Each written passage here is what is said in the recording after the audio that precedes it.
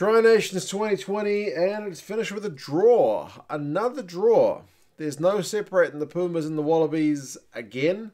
This time it's 16 points apiece. I'll go through some of the key events from this game, which featured quite a few cards. More cards than tries, that's for sure. But yeah, I'll go through the key numbers, the events, and yeah, you guys can let me know your thoughts on how this one went down. So it's a draw. The All Blacks win the Tri Nations. That's the thing about this game. It was going to take a miracle from either of these sides to be able to mathematically get over where the All Blacks are at. But the fact that these teams have drawn again maybe adds a little bit of legitimacy to the All Blacks winning the trophy. It's one where no side really got on top at all, is it? So a bit of deja vu in this game in itself, in that, man, the Wallabies have a lot of ball, especially early. They had virtually all the ball for the first kind of 10 minutes. They were down the Argentinian end. They would knock on. Facundo Isa put a huge tackle on Michael Hooper. Their defence just kept holding out. The Wallabies were doing that thing again where they kept kicking for touch.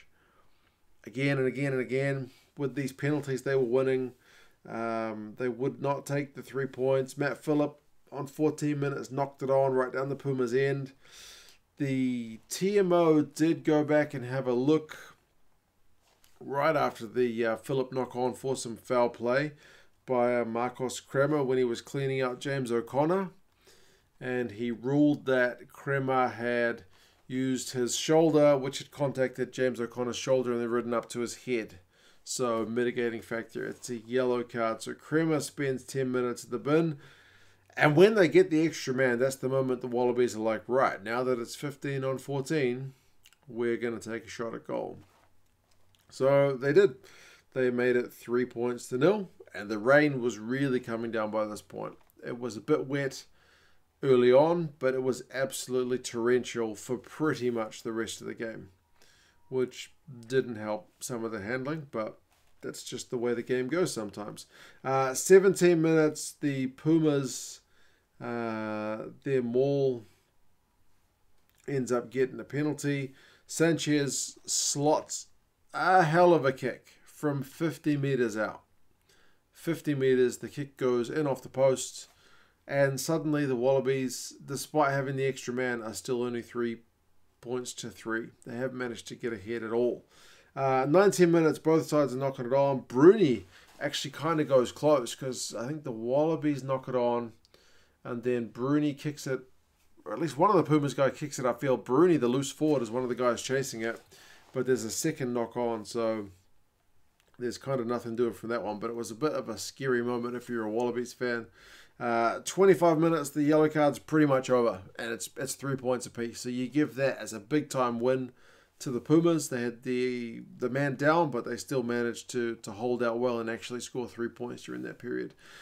27 minutes, Hooper gets a yellow card for what the referee called a similar one to Kremer's yellow card. It's another one where it's a shoulder on the shoulder which rides up to the head. Now, to be honest, if you looked at it at the right angle, you could argue that Hooper's one was shoulder to head directly. I thought Kremer's one was kind of, it's either going to be yellow or a penalty, whereas Hooper's one, where I was thinking it's either going to be a yellow or a red. So the fact that they both ended up yellow was maybe a bit fortunate for Hooper. But either way, Argentina mistouch from their resulting penalty. But a few minutes later, Miotti, who's come on for Sanchez, who's having HIA, he slots a penalty from a line-out, so it's 6 points to 3. 33 minutes, we have one of the most bizarre moments you'll ever see. There's, I think it's a Pumas guy knocks a ball backwards, and Simmons, who would have been in an offside position if it had been from a Wallabies hand, but it's from Pumas' hand, so Simmons is not offside. He's got all the Pumas players, for the most part, behind him, and in front of him is the Pumas try line. And I guess he has a semi-panic attack and just boots the hell out of the ball. It's actually a decent kick. Goes into touch, gives the Wallabies some good territory. But it's just a moment where I guess Rob Simmons was not accustomed to being in that kind of situation. However, a few minutes later, we have probably the moment of the game. Delgi gets the try for the Pumas.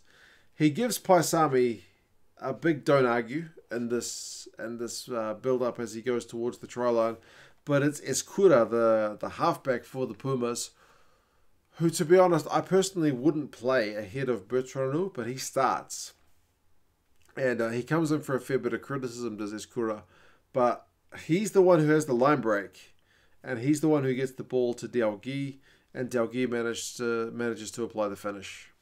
So suddenly it's 13 points to 3. And the Pumas have had virtually no ball at all. The yellow card period with Michael Hooper being in the bin is suddenly 10 points to 0. So they've managed that yellow card period a lot better than the Wallabies did with their own man advantage.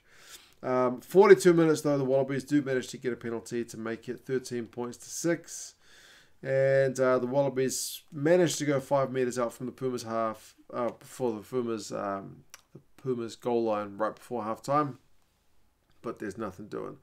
Halftime stats finish 77 to the Pumas, Wallabies in terms of run meters, 97 to the Pumas. Possession is 71-29, territory is 82-18.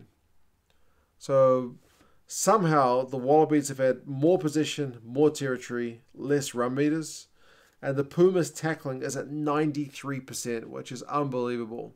76 tackles. The Wallabies have only had to make 18, and they're at 69%. So pretty poor defensive shift. Second half starts as a pretty tight period. Some big tackles. Nick White runs into Montoya and falls down because Montoya's a pretty big chap. 50 minutes, the Wallabies get a scrum penalty and they take it. So it's 9 points to 13. 59 minutes, Salakai Aloto.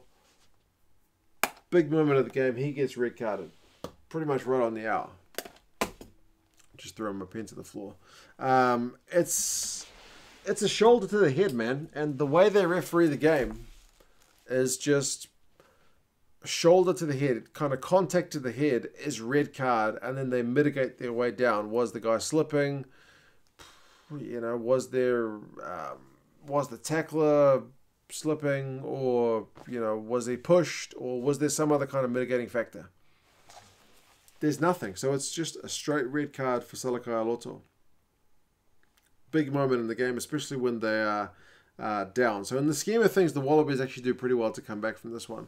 From the resulting penalty, though, the Pumas kick it right on the hour, so it's 16 points to 9. But with the extra man, that's the last scoring the Pumas will do in this game. Paulos gets yellow carded for the Pumas on 68 for bringing a Wallabies maul down pretty cynically. The Wallabies maul is going in for all money, but Paulos drags it down. So he gets yellow carded. The Wallabies go for touch, and it's a risk that pays off because they set another maul and they manage to score it. This is through the captain, Michael Hooper, and Reece Hodge has a pretty clutch conversion to make it 16 points apiece. It's looking like maybe it's going to be a draw. The yellow card period's over, so the Wallabies win the yellow card 7-0. This time they actually capitalise on it, kind of, because they've got a man already red carded, so it's 14 on 14, but the fact that the Pumas were down a man, they actually managed to capitalise on it in the scheme of things. 79 minutes. Reece Hodge, who's twice had opportunities to win deadlock games, once against the All Blacks in Wellington and once against the Pumas 2 weeks ago, has the chance to do it again with a long-ish range penalty. You better believe he misses it wide. He misses it wide. Third chance, and he doesn't get lucky. The game continues. Pumas kick it off. Wallabies attack. Hooper knocks it on, but it's advantage. Pumas attack. Knock it on. I think Wallabies get the ball back, and eventually there's a knock on. Game finishes with a knock on. I think it's Hooper again. Game over. It's another draw. Full-time stats, run meters 169 to 156, so pretty low. The Wallabies edge it, but remember it was really wet. Possession is 70-30, territory 79-21. Wallabies once again failed to capitalise on having a heap of ball and a heap of territory, but the Pumas defence 92% tackling. Phenomenal effort. 135 tackles. The Wallabies made 34, so 101 less. Their tackling percentage was at 74, so a bit disappointing. The Wallabies line-out was good, 95%. The Pumas a bit disappointing at 76. Knock-ons 13 to 11. Wallabies having more. That's a disappointing number of knock-ons from the Pumas, seeing as they only had 30% of the ball. But again, it's wet, so there was always going to be handling errors. 4 cards in the game is quite a lot. Penalties conceded 14 to 8, with the Pumas conceding 14. Maybe the Wallabies need to kick for goal more. I don't know. They did manage to get that reward through Hooper's try that one time. Korobidi is the best Wallabies attacker with 27 run meters, which is not a lot, and 3 defenders beaten. Dalgi gets 40 run meters and 6 defenders beaten. Alamano has 16 out of 17 tackles. Issa had 14 out of 15. And remember, he put that big tackle in the first half. De La Fuente put in a big tackle on Korobidi. But man, it was a wet game. The Pumas' defence continues to be good. The Wallabies' defence failed to unlock it once again. Remember, this is the same country that had 38 points put on them by New Zealand last week. So that'll be a bit disappointing for the Wallabies. I think 16 points apiece with all that possession and whatnot going the Wallabies' way. It's probably a moral victory for the Pumas, even if it's a draw. But yeah, we will see. That's it for the Tri-Nations. The All Blacks are the winners. 2 draws between these 2 countries is kind of crazy. But yeah, we'll see what happens. Hopefully the Argentinian guys can get games somewhere if there's no Super Rugby on for them next year. That seems to be pretty much done. I think maybe they're going to look towards the South American competition. Super Rugby AU. I'm sure the guys will get a short break before they're in preseason for that competition. But yeah. You guys let me know what your thoughts were on this one. And I'll talk to you again soon. See you later.